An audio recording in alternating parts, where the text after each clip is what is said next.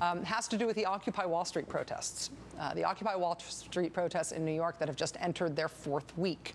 These protests have gained enough national traction that individual Republican candidates for president are now being asked about the protests as they campaign across the country. Here, for instance, is Republican presidential frontrunner Mitt Romney denouncing the Occupy Wall Street protests earlier today at a campaign stop in New Hampshire. I think the idea of dividing our nation at a time of crisis is the wrong way to go. All the streets are connected. Wall Street's connected to Main Street. And so finding a scapegoat, finding someone to blame, in my opinion, isn't the right way to go. All the streets are connected. Wall Street connected to Main Street. You know, that is actually a checkable thing. And if you check it, it turns out not to be true. Here is a map of Manhattan. There's Wall Street at the very bottom of Manhattan over there on the left. And there is a Main Street in New York City. It is all the way over there, sort of in the center right there. Turns out they are not at all connected. In fact, they are separated by a body of water. Main Street in New York City is located on Roosevelt Island, which is a lovely but tiny island in the East River. So if you want to go from Main Street to Wall Street in New York City, they are not connected. You gotta use the gondola. Okay? I mean, technically the tramway, I guess they call it, which connects Roosevelt Island to Manhattan, and thus that connects Main Street to Wall Street. Sorry, Mitt Romney, work on the metaphor. They are not connected, except by a vaguely Swiss-seeming thing that you probably don't want to talk about. The Republican presidential frontrunner having to come up with an attempted snappy rejoinder to your protest, failing, but attempting to come up with that rejoinder, that is actually, for the protesters, a pretty sure sign that their protest movement is catching on. Another sign, accelerated media coverage of the cause. Not media coverage of the organization necessarily or specific protesters, but of the cause that the protest is against. For example, in the month before the Occupy Wall Street movement, there were, to our count, 164 mentions of the phrase corporate greed in the news. In 1 month, 164 mentions. In the month since the Occupy Wall Street movement has been underway, 1,801 mentions of that same phrase, corporate greed, in the news. Here's another sign that your movement may be gaining some momentum. Your protest, which is narrowly focused at first to one specific geographic location, in this case, Wall Street, your protest begins to spread fast, well beyond that initial location. Today, NBC News got video in of Occupy Wall Street spin-off protests being held in Boston, in Atlanta, in Washington, D.C., in Columbus, Ohio, in Des Moines, Iowa, all today, and that's just what we got tape of. Over the weekend, we got video in of Occupy protests being held in Portland, Oregon, and in Knoxville, Tennessee, and in Chicago, and in Indianapolis, and in Cincinnati, and in Philadelphia, and in Sacramento, and in San Francisco. Today, New York City Mayor Michael Bloomberg announced that the protesters who have camped out on actual Wall Street in New York City will be allowed to stay there indefinitely. Officials in Washington, D.C. giving protesters there permission to stay for at least 4 more months. But perhaps the best sign that your protest movement is catching on would be this one right here. Dead-end saboteurs showing up from the right to try to take the whole thing out of context and make it look like something that it's not. Tape here of right-wing activist James O'Keefe. Remember him from the Acorn fake pimp thing, the Shirley Sherrod thing? Wandering around Occupy Wall Street today, presumably in some attempt to make the protest look like it has something to do with hookers, or that it implies something scary about black people. Yeah, not sure what the scary black people or scary hookers storyline will be yet. We'll have to wait for the grossly, malignly edited tape. A conservative writer with the American Spectator magazine acknowledging today, too, that he infiltrated the Occupy D.C. protests, provoking a pepper spray confrontation with a security guard at a national museum, specifically provoking the pepper spray incident as a provocateur. Occupy Wall Street has officially engendered a full-scale right-wing freakout from the people on the right who have made themselves responsible for defending the specific policies that are now being protested against. People who have been advancing and defending policies that advance the interests of the richest 1% of people in the country. Those folks are now in full panic mode.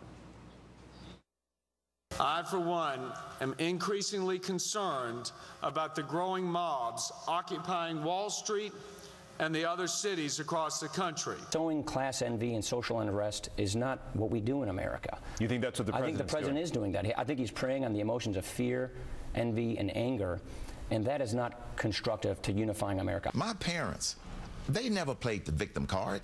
My parents never said that we hope that the rich people lose something so we can get something. I don't have a lot of patience for people who want to protest the success of somebody else. Capitalists. If you think that you can play footsies with these people, you're wrong. They will come for you and drag you into the streets and kill you. They will do it. They're not messing around. Those in the media, and I say this, I am included in this, they will drag us out into the streets and kill us. If you're wealthy, they will kill you for what you have. You know, Glenn Beck still exists. That was apparently him on his radio show today. They're coming to kill you! After the... Never mind. I'm not going to get into the mind of Glenn Beck. Never mind. The right is going to try to make this movement seem super scary, right? They don't even need Glenn Beck, but Glenn Beck helps. And people can be scared by protest in general, absolutely. You can use that to scare people, particularly if police continue to use brutal tactics against the protesters. That itself can make the protesters seem scary. Counterintuitively, if police are beating people up and using pepper spray on people, it can make those people who the police are abusing seem like scary people. We have seen this before in the past.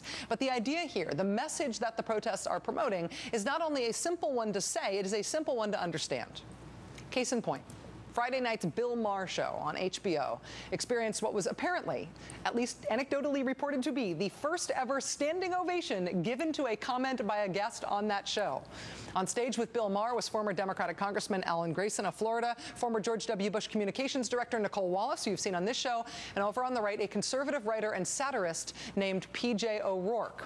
After Congressman Grayson gave a rather eloquent description of the problems raised by Occupy Wall Street, the critique they have been raising, things like Wall Street's financial grip over both political parties and what hasn't happened since the financial crisis caused by Wall Street in 2008, P.J. O'Rourke tried not so much to denounce the movement as a whole, but rather to just mock it. And Congressman Grayson, mercilessly, it was a move that did not end well for P.J. O'Rourke and ended very well for Congressman Alan Grayson. Get the man a bongo drum. They found their spokesman. Okay? Well, take your shoes off, get a bongo drum, forget where to go to the bathroom, and it's yours. Listen, if I am a spokesman for all the people who think that we should not have 24 million people in this country who can't find a full-time job, that we should not have 50 million people in this country who can't see a doctor when they're sick, that we shouldn't have 47 million people in this country who need government help in order to feed themselves, and we shouldn't have 15 million families who owe more on their mortgage than the value of their home, okay, I'll be that spokesman.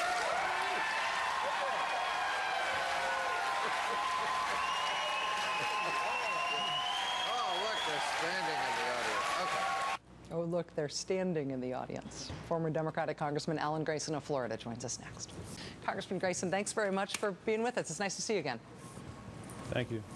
You have and have always had a knack for saying things in a way that connects with people. Sometimes you upset your critics, but you definitely always enthuse your supporters. The Occupy Wall Street protests also seem to really be connecting with people, despite a real campaign on the right to portray them as scary. What do you think is resonating so much here? I think that they have their eyes open, and more people are seeing the scales fall from their eyes as well, because the Occupy Wall Street people are saying, first, that there's no accountability on Wall Street. They wrecked our economy. Years ago, they took a healthy economy and they gave us 9%, 10% or more unemployment. And they destroyed 20% of our national wealth in the course of just 18 months. From the middle of 2007 till the end of 2008, destroyed 20% of our national wealth accumulated over the course of 2 centuries. And nobody's been prosecuted for it. Nobody's been indicted. Nobody's been convicted. So first, there's no accountability. The second thing is that they've created a system that is enormously unequal. And the result of that is that people are struggling to find a job, to pay their bills, to pay their rent, to pay their credit card bills. According to Wikipedia, there are only 5 countries in the entire planet that are more unequal than the United States in the distribution of our wealth. And that's a system that Wall Street created, that Wall Street maintains, and that Wall Street enforces. And the way that they enforce it is the third gripe. The third gripe is that Wall Street controls and dominates our political system. One party is a wholly owned subsidiary of Wall Street, and the other party caters to Wall Street all too much. So people have got into the situation right now where they feel that the system is completely unresponsive and they're driven deeper and deeper into debt and misery. With a movement with that kind of message, how do you think it ends up playing out and affecting American politics more broadly? Not even necessarily in strict electoral terms, but how does it change the framing of issues? I mean, the right is trying to denounce the existence of protests at all as mobs and social unrest. Glenn Beck today ranting about how people are going to be dragged from their homes and killed in the streets. The kinder, softer version of that on the right is to say that the protesters are motivated by class envy and class resentment dividing the nation. The right is reacting to this in slightly hysterical terms. That implies to me that people have actually got a message here that the right is worried about.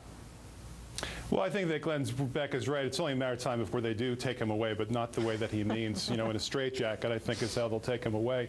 That much is obvious. But fundamentally, ask yourself, what people want is solutions to their problems, and what is either side offering in the next election? People don't see any solutions to their problems. As I said earlier, there's 24 million people in this country who can't find full-time work. There's 50 million people in this country who can't even see a doctor when they're sick. They want to know what's being done about this. What is going to help them in their ordinary everyday lives? And they're desperate for solutions to those problems. The right certainly isn't offering any. You heard Herman Cain. His answer is get a job. Well, it's not that easy. If one person's out of work, maybe that one person can find a job. But if 24 million people are out of work, that's just not possible. The economy has been grossly mismanaged by Wall Street and by others, and people see that Wall Street is running our economic policy, that big oil is determining our energy policy, and that the military-industrial complex is determining our foreign policy and miring us in these endless, costly wars. And people are just fed up. So what do? What's left to do? What is the one thing that you can still do as a human being? You can go someplace. You can go someplace, and in this world of the internet, you can show yourself. And that's what the people on Occupy Wall Street are doing. They're doing the one last human thing left. They're going somewhere.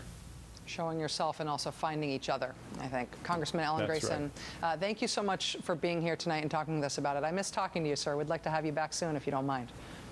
It would be a pleasure, Rachel. Thank you. Thanks.